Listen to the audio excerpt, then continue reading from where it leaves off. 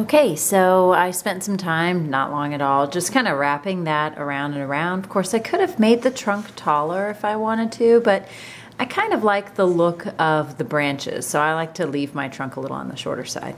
Now, when it comes to weaving, there's two ways you can go about doing this. You could start by weaving at the bottom and have the kids weave all the way toward the top.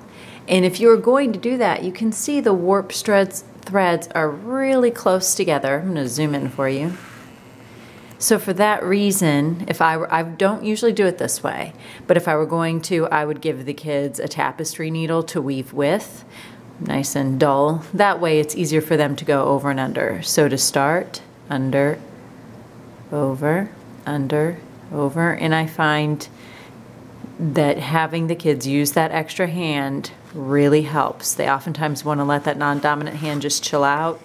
We call it the lazy hand, and I tell them you need to put your lazy hand to work. It always needs to work with you. And I usually just have them leave a tail. Sorry, I'm moving this around on you. And for now, don't want to worry about it. They could tie it to one of the branches. You could just leave it hanging. If you're starting at the bottom, then you'll want to push it all the way towards the bottom.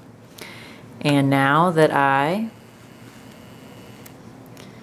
have just gone over that last string, I'm now going to go under. For some reason, sometimes that tricks them a little bit. And you're just going over and under and then looping it around the side and coming back.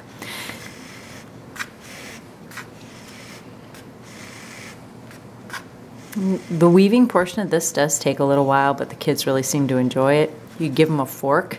Forks work great at scrunching the yarn down. So this is one method where you could go about weaving. Like I said, I don't usually have them weave this way when it comes to the trees, but it's definitely something you could do, especially if you want them to really fill up that entire tree. Now my kids, I have them start at the top. So let me see if I can take this out. I like that I wrote on my hand today and then failed to wash it off before filming this. It's how I got the nickname Classy Cassie. All right, so I usually have the kids start at the top. It's easier for them because it's a lot easier to see those warp strands, and they just go over under. The problem with my method is that this weft string likes to slide down, as you can see it's doing.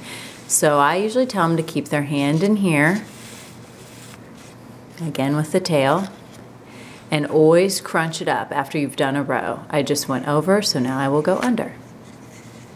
Cake. I mean, really, it's cake. You can have them weave this with as many leaves, woven leaves in the tree, like what we're doing, as you like, or as few. It's really your choice or their choice. I like to have them go about halfway or that's usually what they like, because they like to see the branches, and they also like that you can see through the tree branches to the landscape underneath. When you're getting ready to tie a new string on, best not to do is, I always tell them, put the old string, have it beside the new string. One of my kids today said to hula hoop it, which is what she called this method, hula hooping.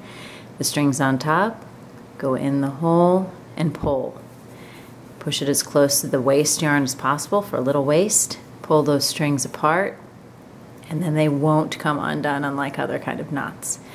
I'm going to continue weaving, and then I'll share this photo with you further on down my blog. Thanks, guys. I'd love to hear any tips or ideas or thoughts you have about tree weaving.